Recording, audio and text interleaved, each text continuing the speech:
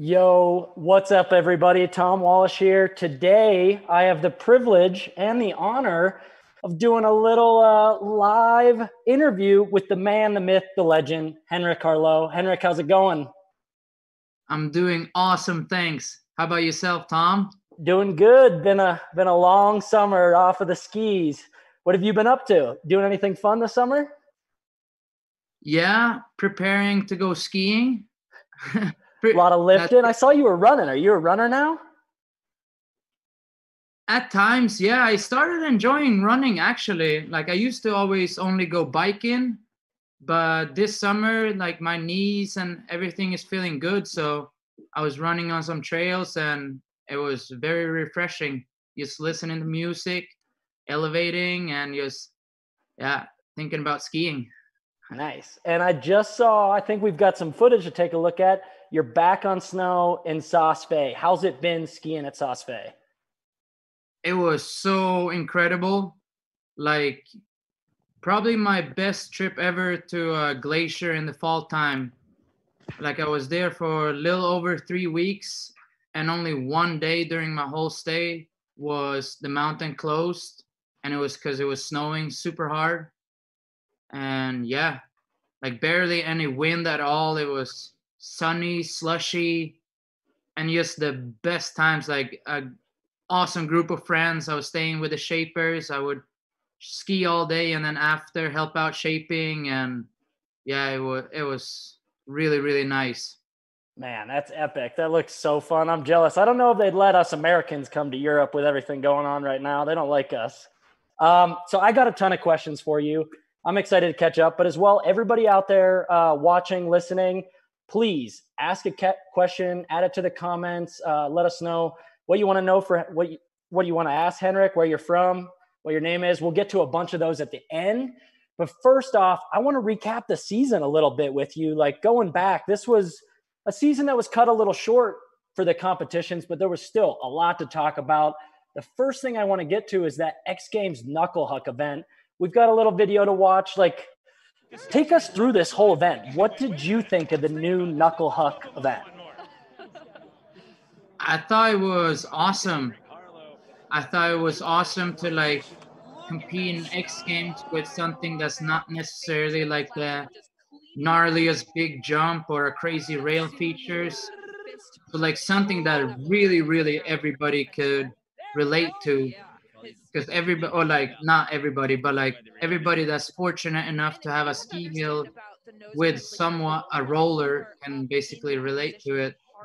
And that Yeah, I was mean, the so knuckle cool. itself is like nobody has a big air jump at their local hill, but like even in the Midwest in the US or wherever, there's always like a small knuckle and you can do some of these tricks. Like it's really cool. Yeah, exactly. Take us through. uh, I mean, what was that first one you did there? You did the is that the Griselda flip? Describe that to me again, so I at least know my terminology for next year. yeah, it's correct with the name. It's the Griselda flip, and it was basically just came about right when you asked what I called it, and I was listening to Griselda in my headphones during the whole knuckle huck, and it was the first thing that came to my head. But yeah, it's just like extended nose butter, basically, that like almost is like a nose manual in a way to like switch fronty kind of style out of it. Mm-hmm. And it was cool. I kind of accidentally did it right before the contest started. I had my homie Stojan follow camming me, and I was just trying to do like the longest nose butter five I could possibly do, and accidentally like sent it a little bit off the tips, and then I was like, oof, I think this is like the perfect trick for this type of contest. It was. That was such a cool trick. I mean, that whole event, like, I just remember the vibe at the top being so good. Like, everybody was laughing and talking to each other and having a good time. And I don't think it's like that at every X Games event. Like, speaking of more of the events, let's take a look back at this year as well at the X Games Big Air event where it's a little bit more serious. You're doing these harder tricks on a bigger jump. But I mean, what was the Big Air event like at X Games this year? It was like honestly one of the greatest nights of jumping I ever had in my life. With the new format, I knew that like every single hit is gonna count. So I had planned out 3 hits that I knew I was gonna do, and then I would just feed off the vibe after that. And I stuck those 3 hits perfect in the beginning, and then basically just improvised together with Niklas Eriksson, the Swedish coach, and Seaton, and yeah, it was incredible to like lay down 5 different tricks from each other's with like pretty much like 3 different grabs and like 3 different like rotations in a way. So that was cool. Yeah, this one I think is my favorite. The 16 with the tail grab, just cap right up on there. I mean, the triple was cool, but I mean, that was an incredible night. Did you know, like, as you're competing, like the history and the relevance of taking over that dominant spot of the most decorated X Games free skier of all time? Did you really think about like how you were, if you won another gold, you were going to be taking over Tanner Hall, one of like the guys me and you both looked up to? Like, were you thinking about that? No, I wasn't really thinking about it, but I was kind of at It was some point there. a little bit tired actually of just hearing that quote. Like, if I'm like feeling excited about trying to take over Tanner's spot, and that was like never been like my plan or my goal, to like necessarily beat Tanner, because yeah, Tanner is like all-time legend, and for sure my goal is to get as many medals as I possibly can and like progress my skiing and all that. But it was like so much focus on like surpassing Tanner Hall, and like I'm the biggest fan of Tanner. Like you say, like growing up, Yeah. it was unreal to see him go back to back to back, and then to even be like somewhere close to his record or his medal is unreal. So yeah, I'm pretty in disbelief still.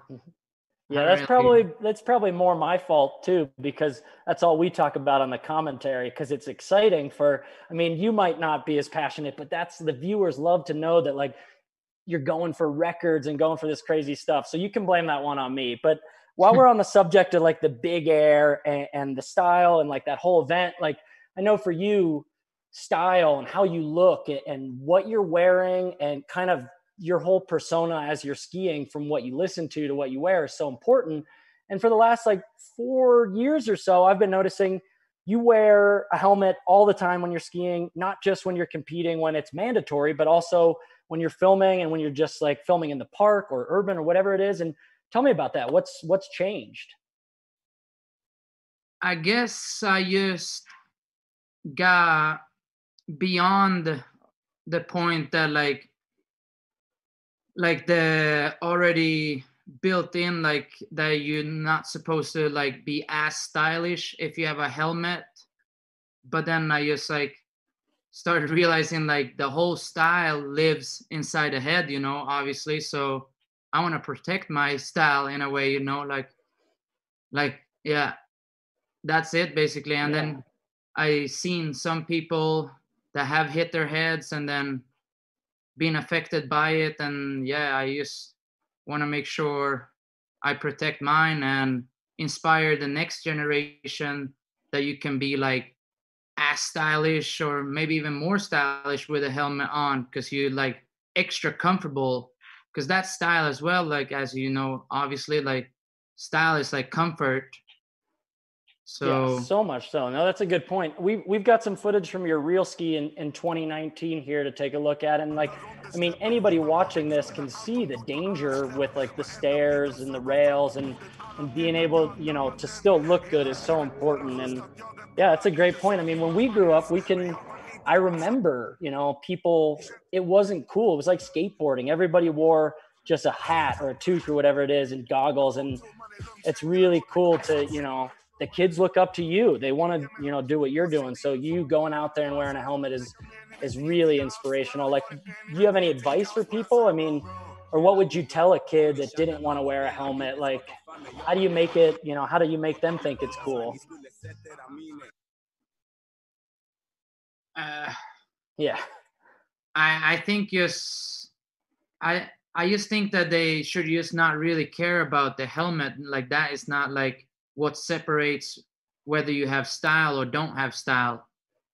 So it's, yeah, I think Hmm. it's your moves and the way you like, yeah, your whole movement and all that. That's like the style. It's not necessarily if you have a helmet or not. That's going to separate like whether you're a True. stylish person or not. So you Yeah. just like, yeah. More on the And feet and longevity wise, like if you want to have style for a long time and like, yeah, might as well just be as safe as you can. no, it's so true. And obviously, on the subject of helmets, kind of the reason I brought us here, I feel like you've got a new announcement to make. You got something you want to tell me? Yes, sir. What's I used that? I just got a new sponsorship actually this summer, and it is together with MIPS, who makes these protection cover inside the helmet. That's basically just like an extra secure thing that makes your can help your head rotate if you hit the ground, and it just makes it a little bit safer than a helmet without it. So it's wicked. Very And cool. yeah, as you can probably see, it's like so thin and like doesn't weigh anything. So it's like it's really nothing extra on your head that it's like an extra weight or something that would throw you off in any kind of way. It's just it's nice because it has that little bit of extra safety in it, and it's wicked. So sick. We've got a new video with some fresh Sauce Fade clips to watch with you talking about it. Let's take a look. True indeed. Give me some of that good old love.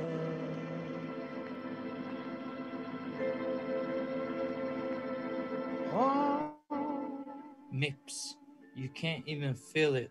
The BPS layer is so thin and the weight is in grams.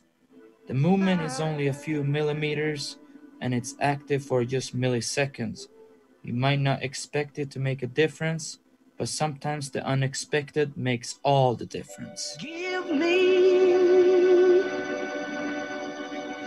me some of that good old love. This is cooking soul, Oh, baby, it's been so. When you're hit by cooking soul, it's a smash hit. That's how serious it is on these streets. Yo, check it. Survival of the fittest today. That's still. No, that's so sick to see some new footage plus you talking about it. I mean, to me, yeah, it does. It seems like a no-brainer. I mean, you obviously never crash in just like a straight way. You're always twisting and falling, and like there's so much rotation in skiing. So that MIPS technology really seems, to benefit that. And yeah, I totally get it, man. Yeah, and I like have a kind of a comparison that's like I think like somewhat accurate too with that. It's like since there is a system that can like save certain situation, why wouldn't you have it? It's like basically like driving a car and not having a seatbelt if there is a seatbelt in the car. It's like you said, it's a no-brainer, and it's wicked that they came up with that system that can I heard a story about you like taking a look back at X Games Big Air. I think it's 2019 here, and you got like a new helmet painted that looked super sick, but you refused to wear it because it didn't have the MIPS technology in it. Is that true? Yeah, it is true. It was actually right when Oakley had made like this helmet that's like a little bit smaller and even doper looking than the old one. But they gave it to me like maybe like 3 hours before the Big Air X game was gonna go down, and I had like talked to some friends already about MIPS in the helmet that I was wearing. And then I saw that the new helmet didn't have that, and then I was like, "Whoa, this is like the one night where I'm gonna like try go all in." Craziest stuff. Yeah. Yeah, like and I it just crossed my mind like, fuck, or this helmet doesn't have that protection that we were just talking about, me and some other friends. So then I just decided to go with the old helmet instead, and luckily it didn't hit my head at all. So yeah. No, it makes sense. I mean, why not? Like you're saying, like with the seatbelt, like take everything you can so you have the opportunity to ski and do this for as long as possible. I mean, if we look back a little bit more at like some of your urban stuff, especially like the real ski videos, some of this stuff is so gnarly. Have you had any like close calls while filming any of this? No, luckily I've been fortunate not to not have like anything too crazy. Like the worst or like the most like of a close call I've had was basically at X Games 2015. And I tried to go for a nose butt triple in the slope run in all white flat light, slow speed, and he was like, yeah, sent it, but I knuckled and then just straight in the dome. And ever since that, like luckily, like I recovered super fast from it, and it was like nothing really that has been bothering me after. But like just that moment, like kind of made me like realize like, wow, I don't want to go through that again ever. Mm-hmm. So if there's anything that can hold back on like for that to happen, then I'm gonna do that for sure. Yeah, I feel you. I remember being at the top. That was the last year I competed. I think maybe watching you fall like that, like watching one of my best friends go down like that, I was like, I think I'm done with this competition stuff. The weather was so bad that day, and you were going for the rowdiest run. I remember it was either going to win or it was going to take you out. It was so rowdy. Yeah, it was that. And I had like learned this switch triple too that I had never showed to anybody. So I was like ready to like drop nose butt triple into switch triple, and I was like, I'm gonna go in like hard on this heavy one. But then didn't make it even to the last jump. And yeah. Well, you went on to do great things from there. I mean, I'm stoked for you. That's awesome. A new partnership. I mean, let's move on. What's next? What's coming up? You got any big things on the docket? Maybe a movie? Not really any plans right now for a movie project. Right now I just finished up my third 2-year project in a row. That's called Salute, that will be releasing on November 10th. And mainly just this season I just want to ski so much and try progress my skiing. And yeah, because like when going from contest filming, and like always like having not, I wouldn't say pressure, but you just like want to create something that's like so powerful and meaningful to yourself. It's hard sometimes to like allow yourself to do what you can't master yet. Like it's easy like when you're in the backcountry to be like, all right, I'm gonna just land these tricks I know how to do. And then sometimes for sure you want to whip it and like bring out something new. But yeah, this season I just want to like ski so much and like hit rails like on repeat and like hit jumps. And then obviously if it snows in the city that I'm in, I'm gonna hit street rails. And same if I'm in a mountain that has good backcountry potential and it snows, I would love to ski some backcountry, but just not really being super focused on one project, more just focusing on my skiing and try max out my potential. Oh, I love that. Well, I mean, I think I speak for the whole audience watching that I'm ready to see this movie of yours. So if you just want to send me a preview, I'll just review it tonight before it comes out in November. Thanks. Let's get to a little Q&A. I think that we've got some kids that want to ask some questions. I'm not going to hog all the time. So let's take a look. Some of the questions we got from Logan here asking, Henrik, one of the areas helmets are relatively uncommon is urban, arguably one of the most dangerous types of free skiing. Head and concrete don't mix well. Why is that? Like, why are no people that hit urban wearing helmets? And have you seen it changing? I think probably just because urban skiing is so influenced by skateboarding, and skateboarding, you don't really see it so often. And I think it comes from there. But I believe I see it more and more, like all the bunch guys, to crypto, to like, to you, to myself, to like, there's definitely people now that do wear it in the streets. Like when we grew up, you didn't really see anybody do that. So yeah. Yeah, no, I feel it too. I mean, I think you definitely see more and more of it. And I mean, skateboarders don't wear it, but a lot of like the skateboard stuff on like a ledge is pretty low speed. Like some of your X Games real ski segments, you're going like 30 miles an hour hitting a rail. Like it just like so much higher speed. Let's move on. We got Wyatt wants to know, Henrik, how has that injury, the nose butter triple at X Games that you talked about where you crashed and hit your head, changed your approach when it comes to skiing or everyday life? Has that made like an impact on you, that particular crash?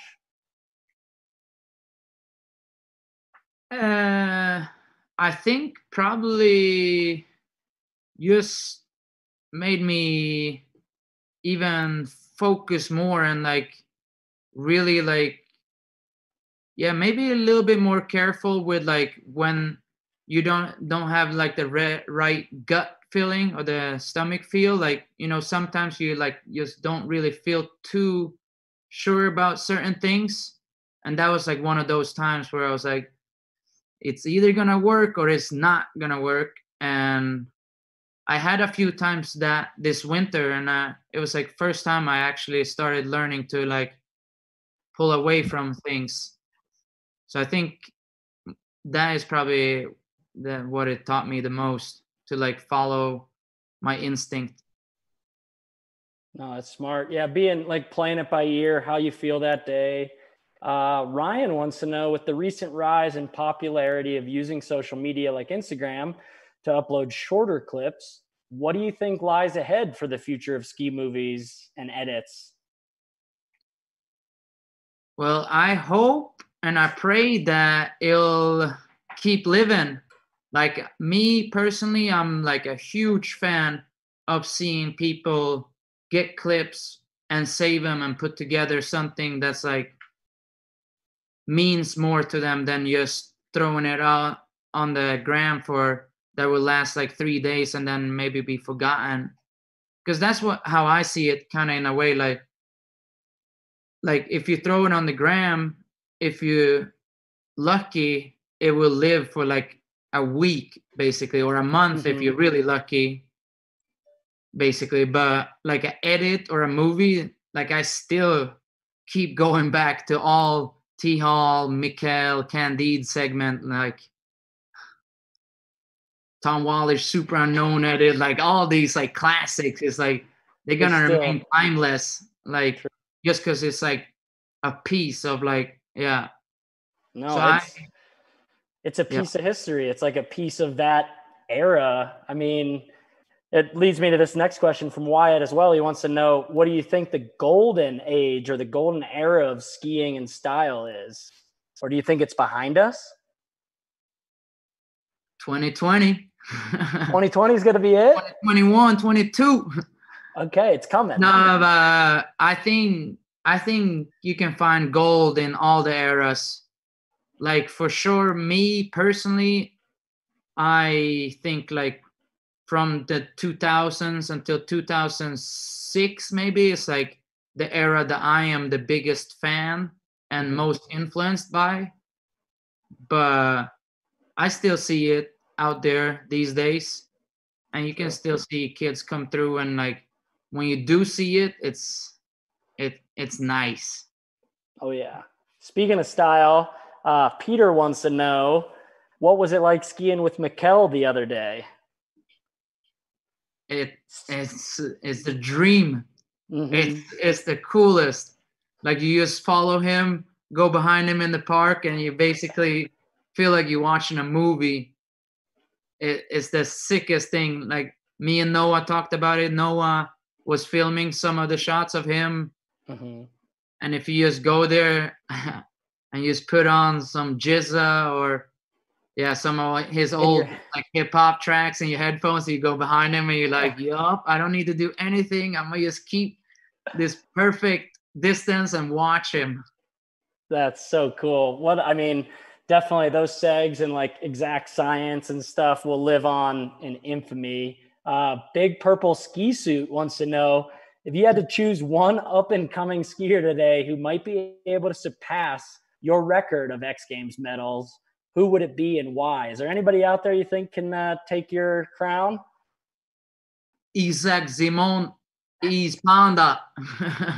Your boy? Yeah, He's I coming. think He's coming for the crown. I don't know if he's coming for that crown, but he's coming for some crowns, that's for sure. go. And he got the flavor. He's got that Mikel style. I feel like the kit Yeah. and the way he grabs tail. He's got Yeah. some of that Mikel. Yeah, it's beautiful.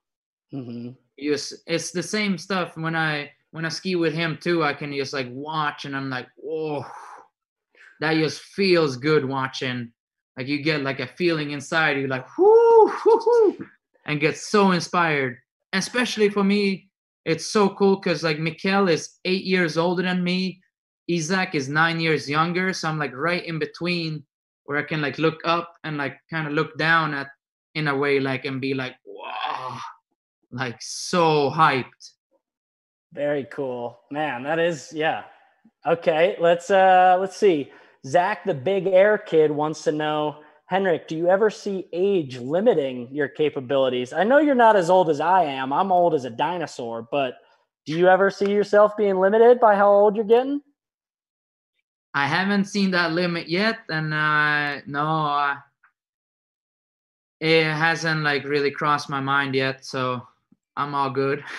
Nice. I mean, seeing like Tanner and like all these other guys, like Candide too, they both 8 and 9 years older than me, and they haven't really slowed down. And yeah, I think it's a matter of like taking care of your body and like being smart about the decisions and the moves and all that, obviously. But yeah, I'm just you're going for it. I mean, I feel like you've taken it more going to Mount Everest. No. You've taken it way more seriously though, from like the diet and the training and like skiing where and when you can. So I mean, that's the way to do it. We can't ski like we were in the 4x9 days as like teenagers forever. We just used to get up and ski without anything, and back's a little more sore nowadays. Yeah, no, it's for sure that like definitely, but that's pretty much it. The only difference, like I don't feel any worse in my body. I just know that I take way more care of my body, and like I'm so focused, and I love skiing like so much. So everything I do is basically something to better my skiing, whether like you say it's any type of training to eating to all that. Like I think everything has an impact and effect on the way you're gonna ski.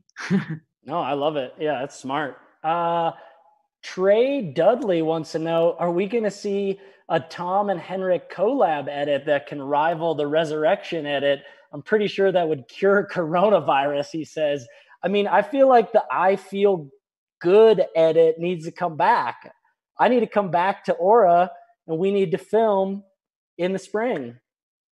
That or in Park City. Oh, old school 4x9 style. If King's Crown was still there, maybe Hyphy edit 3.0. Yeah, AJ filming, Napes. Oh, that would be a dream. That's an edit I can get behind. We're gonna make that happen next year. I saw you and Simon did it this year, so we got to get back together. I was so sick, by the way. Oh, so sick. Thank you for doing that for the culture and for all your super fans. Oh, easy. That was fun. It made me realize we need more park edits. So we're going to have to link up next year. Let's see. We got one more that just popped up. Manish. Wait. Sorry to interrupt, but like back to that. That's like exactly like if you and Simon would have put like an Instagram clip of together skiing, like one clip, it wouldn't have been nearly the same kind of power that one edit was. And that's So like true. how I see it. Like, wow, when it's like an edit of like park skiing with two like super cats, then it's like, yeah. Yeah, it That's just lives. It dream. doesn't get forgotten as much, I guess. Every little Instagram clip, the next day there's more Instagram clips. Yeah, exactly. It's tough. And Photo Manish wants to know a little bit more about your working out, stretching, and yoga routine. How much time are you spending doing that?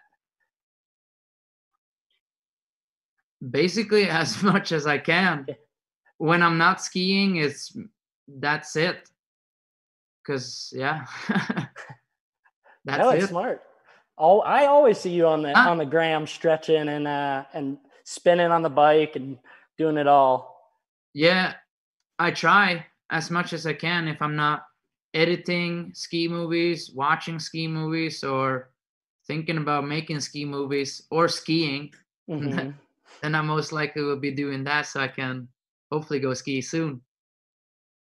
No, it's so smart.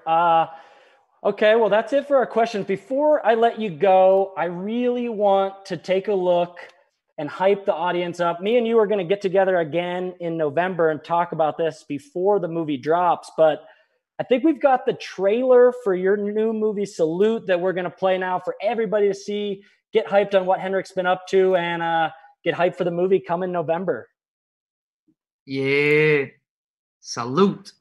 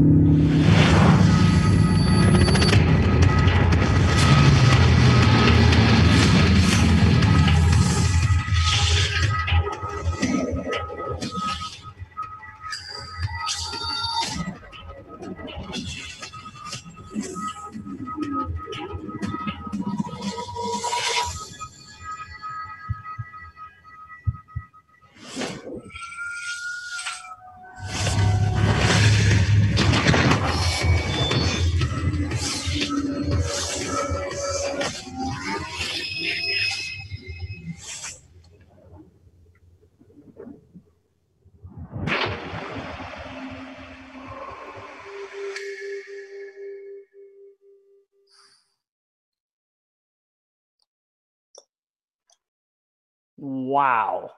Okay. Yeah, I'm ready to see that one. Anything you want to leak or tell the audience about that movie to get them psyched up for the release in November?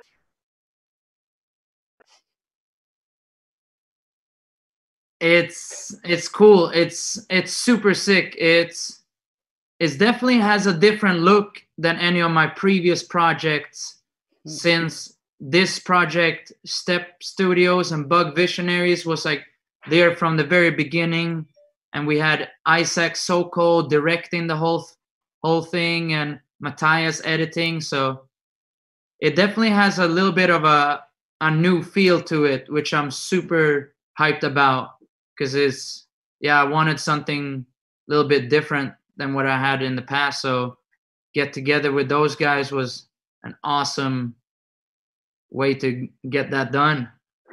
Nice. Well, I think I speak for everyone saying I cannot wait to watch it. I hope I get an early preview. And again, thank you so much, Henrik, for taking the time. It's been so good to catch up. And thank you, everybody out there on the internets tuning in. This has been awesome. And we'll wait and we'll see you guys next time. Good luck out there in Europe, Henrik. Hopefully we'll be making that edit together soon. Please. Thank you so much, Tom. Yeah, cheers, awesome brother. To catch up. Hope to see you soon. Sounds good. We'll talk soon. Yes, sir. Peace, bro.